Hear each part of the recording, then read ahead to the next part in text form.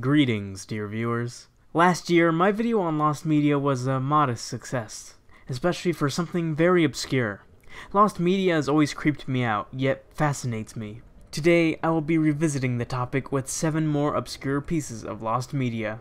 Some of these are even more obscure than my first list, so without further ado,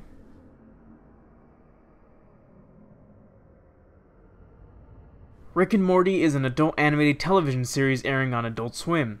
None of the actual episodes of the show are considered lost, nor any merchandise, but rather a series of animated advertisements featuring the show's characters promoting Subway is.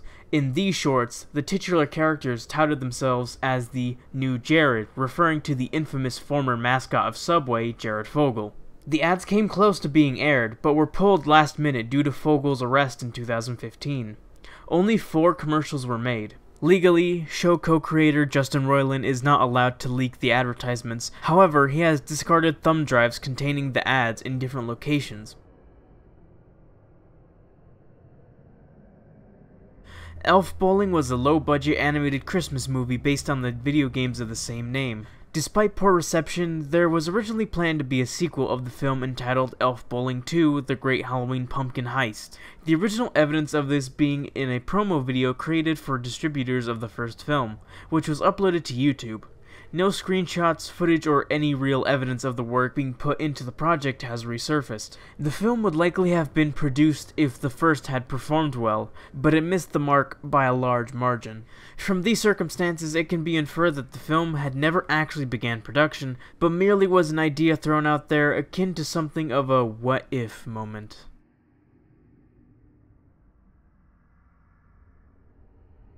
Dingo Pictures is an animation company responsible for the creation of low-budget, low-quality animated films that often are mimicking the concepts of popular Disney films releasing at the time. They even worked with Phoenix Games to have their films ported to the PlayStation 1, 2, DS, and Wii, oddly enough. Despite the low quality of their films, they've developed somewhat of a cult following.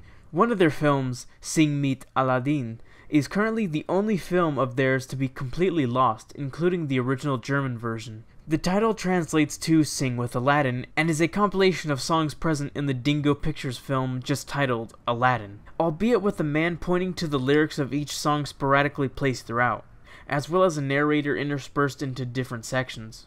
The film was apparently packed in with copies of their other film, Der König der Tiere. That's all the information I was able to obtain about this film. The film has a trailer and a small clip uploaded on YouTube, but everything else is completely lost and barely anything is known about this film.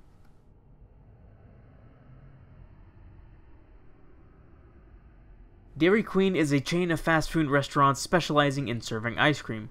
In 2008, they attempted to appeal to a 8 to 12-year-old audience by creating DQs.com, a site in which players can create an avatar and traverse a virtual world, which had its own storyline of rescuing lost DQs, which are these little things that resemble the DeviantArt mascot. The game was in a similar vein to Club Penguin and was active until it was shut down abruptly in 2013, where it was replaced with only 3 Flash games until 2017, where it was completely shut down. This reminds me of a similar, much more popular game called Club BK, which was another virtual world type Flash game. Club BK I remember distinctly as it was quite the flashed out game considering that it was meant to only promote Burger King. The game even had tie-in events and other mini-games with other brands such as Iron Man 2 and SpongeBob.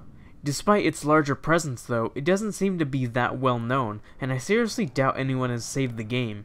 Club BK ran from July 10th, 2008 until November 9th, 2011, where it was changed to BK Crown, which completely stripped all of the avatar and overworld elements of the game and just left the mediocre minigames. Few things made me more infuriated as a kid than that.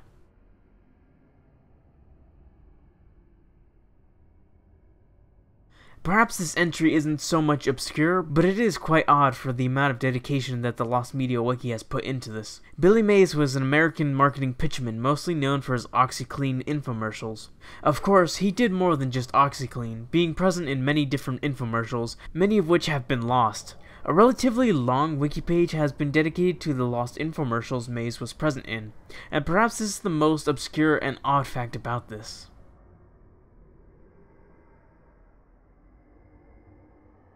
Game Grumps is a Let's Play YouTube channel currently starring Aaron Hansen and Dan Avedon. They are by no means secretive that some of the content they've created just simply does not go up on YouTube, as they've mentioned this multiple times. The first was Aaron and John Jafari's playthrough of Conker's Bad Fur Day. This one was unreleased due to their dry commentary as the game was purely dialogue based. A similar incident occurred with their initial playthrough of Demon Crest, in which the two hosts got into a heated argument during their session, leading to the series being scrapped and redone. A 4-hour-long session of Mario Party 4 had its audio recorded but not the gameplay, leading to it being scrapped, though the Grumps are open to the idea of releasing the audio one day. John and Aaron recorded their playthrough of Super Metroid that had been lost due to Aaron's laptop dying on him, leading to that one also being redone. Some Sonic 06 footage was lost partway in, so the playthrough had to be redone. Ugh, that's gotta be harsh. Nickelodeon Guts and Castle Crashers both had to be redone due to capture and audio issues respectively. Lastly, the original playthrough of Strider 2 was lost altogether.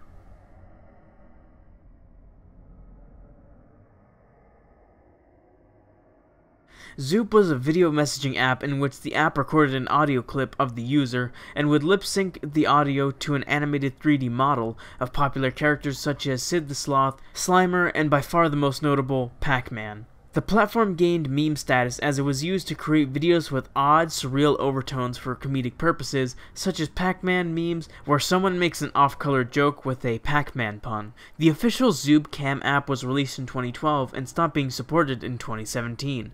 The reason for the shutdown hasn't been stated, but it was likely because it was too costly to maintain with all the licensed properties that had been attached. I'm a little saddened to see this app be lost though, as the Pac-Man meme that it started has been one of my all-time favorites, and it wouldn't have existed without this app.